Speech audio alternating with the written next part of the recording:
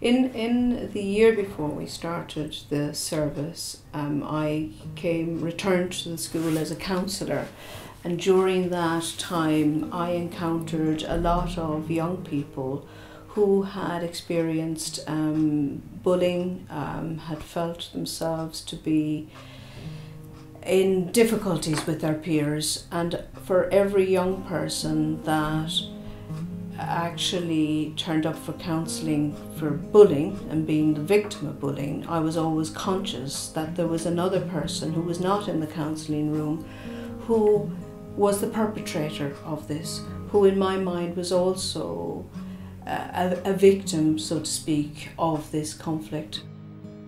We had the aim of the sixth form being an aspirational place where there were no limits to what the students could achieve, each of the students having discovered his or her own pathway.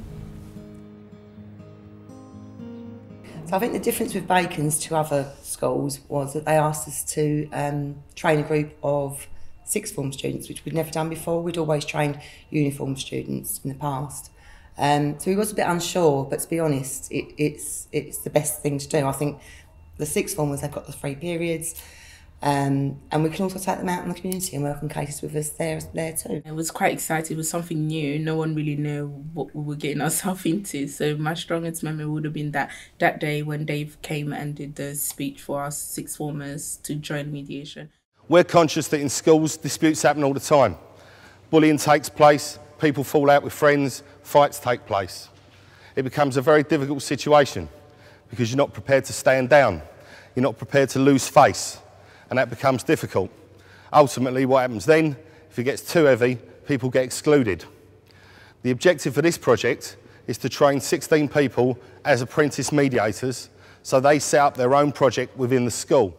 I think people were fascinated to see what was happening, so they wasn't afraid to come to us because they wanted to see what it was. I was actually really surprised at the reception that we got and how sort of the whole school folded into it and really took it on board. This course is about learning about yourself. So whatever happens today, you've all said that you can take something away from that, okay? So it's not for everybody about winning or losing. It's about the skills that you've learned and how you feel about certain situations now. Having a mediation service has been incredibly useful. It means that a lot of the low-level arguments between students can be addressed very simply, and a restorative justice can be in place. And then if that is in place, then we can work on some of the more challenging, long-standing issues. Even from their point of view, something that seems very big, it can then be kind of reduced to have something that's a bit more manageable, and then, like I said, something can be resolved and they can move on from the situation. A lot of things which I would have to mediate with the students have been done by experienced students, and obviously made my workload a little bit lighter. It's not as limited as other opportunities are to deal with the situation. In this, like in mediation, you know, we try to get the students to talk more first.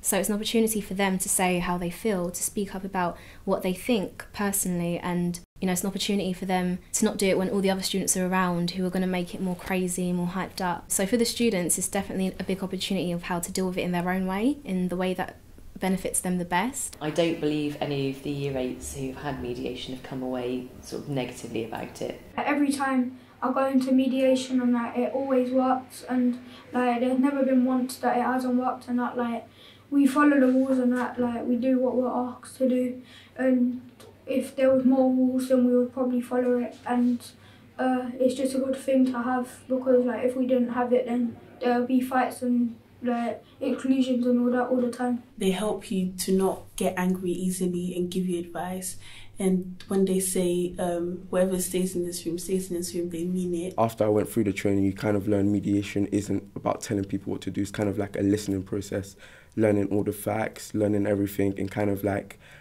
being in an environment where 2 participants can safely talk to each other without disrespecting each other or anything, and that's what we kind of learned.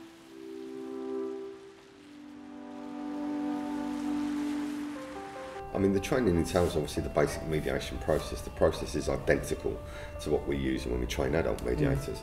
But what's on top of that is their listening skills, looking at body language, looking at how they come across, looking at the body language of the clients that they're going to be sitting in front of them in terms of conflict, and lots about respect. I think the training was really good. At first, I didn't really know what to expect. I thought maybe we'd have to do a lot of written stuff, but it's actually been a lot of practical things that we were doing, a lot of hands-on activities, and yeah, I've learned a lot from it. We'll have like role plays. We'll have like two clients to create some like a situation, and we'll have to resolve it as mediators. So we go through like the ground rules and what we're trying to achieve through mediation and so on, and then we ask the clients questions about what happened and how to resolve the issue further.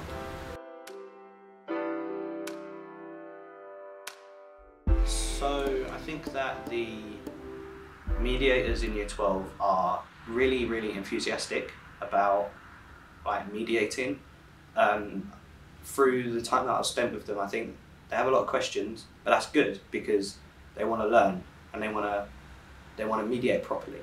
After like kind of doing some demonstrations and showing them how we mediate, I think they've really picked up on some little things that really make a big difference, like kind of putting your own twist on it and kind of bringing your personality to the mediation.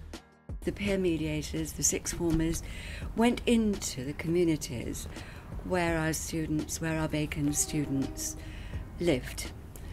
And I think that was really important in helping to bridge any gaps that there might be in terms of the perception of the students between college and home. I did a documentary in Year 13, Kicked Out Kids, with Mel, and it was basically us mediating, I remember 2 sisters, and it's just like normal sort of sister disputes where it's like, you know, she won't stop talking on the phone whilst I'm sleeping, that kind of thing. But obviously it was made a lot harder because of the situation they sort of lived in. The girls are meeting Mel and Frim from Southwark Mediation to see if they can help. Me and my sister, we argue a lot. We have a lot of like disagreements with each other. We don't really listen to each other that well. And then like petty little arguments will just start and then we'll hit each other. And if I can't count on my mum or my dad, then I want to count on her as well, and she can count on me. So yeah, we just sort of tried to mediate that as best as possible. But yeah, I really enjoyed it. It was really nice. It was a really good experience. And then it just sort of showed what mediation is like outside of the school setting. So obviously the impact on the majority of the student body who are helped by the mediation team is obvious. Teachers have far less of these niggling, silly little behavioural issues that used to dominate a lot of their time. So the impact of that on the student body is clear to see. But what's also really important to remember is the impact it has on the students who actually perform the service. The calibre of student that comes out at the end of this process, having been a mediator, is hugely impressive. I think it's changed the way I listen to things and listen to people, and just changed the whole way I think about people. As time went on through Year 12, you could see that he was gaining a lot of confidence and really enjoying doing it. As well as all of the normal skills that come with mediation, while you're in the sixth form, you learn a lot about responsibility, and being a mediator puts you in quite a position of